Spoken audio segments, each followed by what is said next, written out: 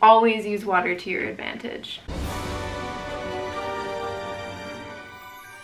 Hi everybody, welcome back to my channel. So today we have a couple spicy rehousings. We have not one Psalmopoeus to rehouse, but two Psalmopoeus to rehouse. So yeah, that's the plan. If you did not know, Psalmopoeus are New World tarantulas. They are arboreal and they are exceptionally fast and a little moody. They're not my favorite, to be honest, when it comes to any sort of interaction. I think the first one we'll rehouse is my Psalmopoeus, starts with an E. Somebody help me, I don't remember. It's like E-C-C. I don't know what species this one is, but it's pretty unique and it's pretty cool. And I've also happened to raise this one from a teeny tiny sling, so I feel a little proud of myself. But yeah, this one could probably use a new home, and I wanted to size it up in a different enclosure since they're not my favorite to rehouse, so I'm gonna go like bigger than I normally would. And I also have this lovely specimen to rehouse. This is a Psalmopoeus cambridgei. Also had this one since it was a little sling, and I have a larger female. I'm not really sure if this one's male or female, but this one also needs a new home. It recently molted, that's why its abdomen is pretty small. But yeah, we'll go ahead and give it a bigger enclosure. Okay, so yeah, let's just get into this.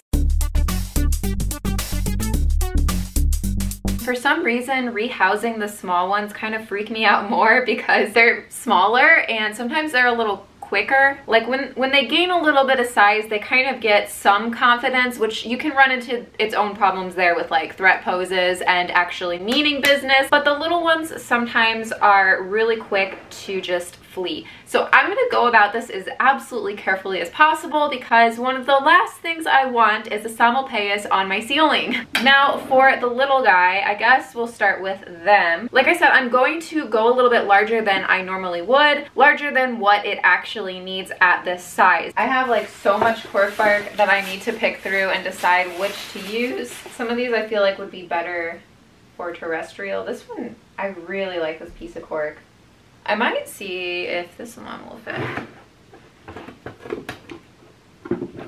You know what, I really do like this one. And see, the thing with Psalmopoeus is that despite the fact that they are arboreal, they actually will kind of build a web around the base of a piece of cork or whatever kind of hide you give them. And the nice thing about these tarantula cribs is that the background is solid, so that kind of gives them a little bit more privacy. But yeah, I think that even though we have some extra space up top, I do think that this would be pretty well suited for this species. Now I will drop just a little bit of leaf litter in here because it will use this dirt and the stuff on the bottom to incorporate in what I would call a web curtain. And although these aren't very humidity dependent, they will appreciate some moss to use in that web curtain as well. So yeah, it actually will work out pretty well. I think that this could be a nice little home. And we will drop in one of these water dishes because Psalmopoeus do like to have a nice drink of water, I noticed. I think that'll be pretty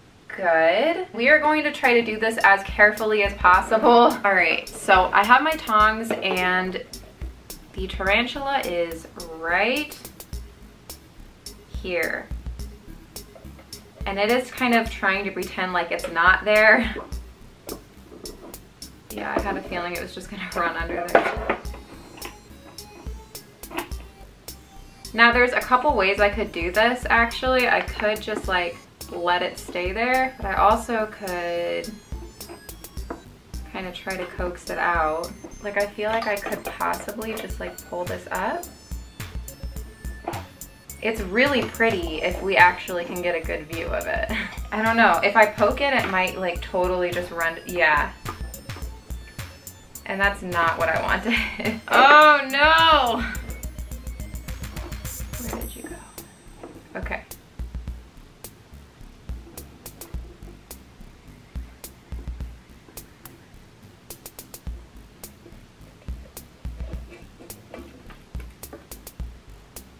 Okay. So we got like the spider in here, but it still has like some cork. I'm gonna show you its feet though. It has really pretty feet. Check out those magenta feet. They are gorgeous. And yeah, I have my catch cup right here just in case, but I'm going to try to encourage it to like go into the enclosure. Look at it. Actually, before I do this, where the hell did I put the door? Oh no, where's the door? Oh no, oh no. Here it is. It's actually like behaving pretty calm. There we go. Yeah. Check it out. Ooh, see that? There's that bolt I was talking about. And just kind of, whoop, right into that moss. We'll take this out. Door. Okay. Wow. Yeah, that actually went a lot better than I was expecting. Oh, I see it. It's all the way back behind the cork already, but at least we did get a pretty good look at it. We got a better look at it than I was expecting because I kind of thought about just ditching the old enclosure in there, but I took one for the team. I did it for you guys. No, it was actually just being extremely calm. So yeah, if it's gonna be chill, I will pull it out, but if it's gonna like fight me, then no, I'm not gonna fight it back. So now I have a little bit of confidence. Hopefully this one does not test me. Oh, it's already bolting around. No, don't bolt. We have an Exoterra for this one. I probably would give a Psalmopoeus just a little bit more substrate than I would give a different kind of arboreal tarantula, like an Avic or Caribbean versicolor, because those guys really aren't gonna touch the substrate, but a Psalmopoeus will. They really take their web dirt curtains seriously, but that's what's pretty cool about them. Yeah, we're gonna do this. So with this enclosure, I actually took the background out just because I feel like it really takes up a lot of room if you leave the Exoterra one in. So they don't typically feel as like secure when it's clear like this, but it will be up against a wall, so it will still kind of have some privacy. However, we will add, you know, the usual. I really think this moss will be good too for those web curtains. Yeah, I'll stick it back here. I bet it'll use it. Water bowl goes down here. Oh no. How are we gonna do this one? What should we do? Should we come in from the top? Or should we come in from the side?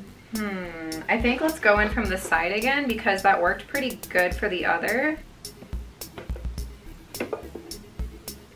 Where did my paintbrush go? Catch cup, paintbrush. Please don't be scary. Okay, you can see it like right here.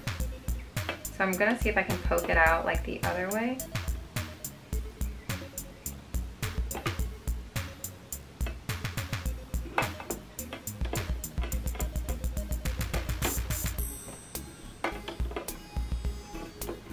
See, I hate that it's like facing down. See how it's just like facing down? I want you to turn around and go onto the cork.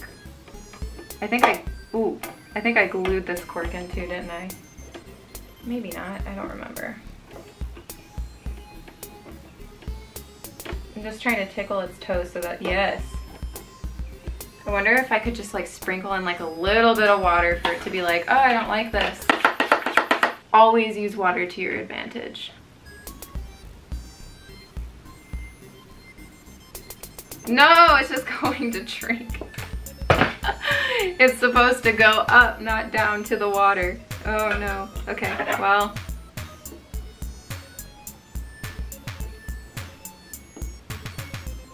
Did I? Oh. Oh, Jesus.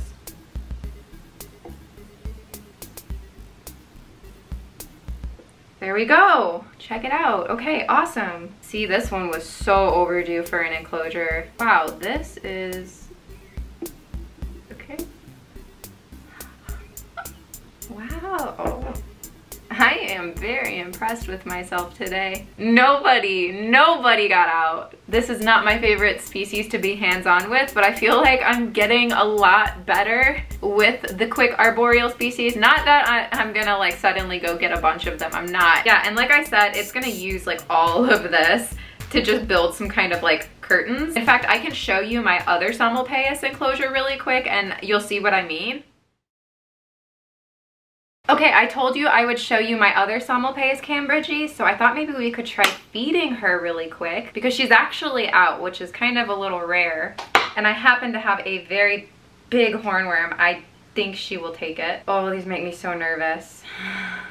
I think I'm more nervous to give her a worm than I was to rehouse them. All right, let's try it. Oh! the best catch ever. Oh my gosh. Oh, wow. That is a great takedown. I'm gonna take this opportunity really quick to change out her water dish because she put her molt in it. She always puts her molts in the water dish. It's so funny. But yeah, so she has that worm. Let me show you these dirt curtains I'm talking about. Check that out. You can totally see that she built like this really intricate little hideout under the cork. And that's what we like to see, and that's what I expect the other one to do now that it's in the enclosure. So yeah, all right. I think everybody is pretty happy. I have a huge mess to clean up now. Okay, thank you guys so much for watching. I hope you enjoyed. Like this video if you did, subscribe if you're not, and you want to be. Don't forget I have an Instagram, it's probably way too much. It's at Tarantula Kat. You can go follow me there. I also have a Patreon podcast and a Teespring. It is all linked down below. And let's get into the Patreon pet pick.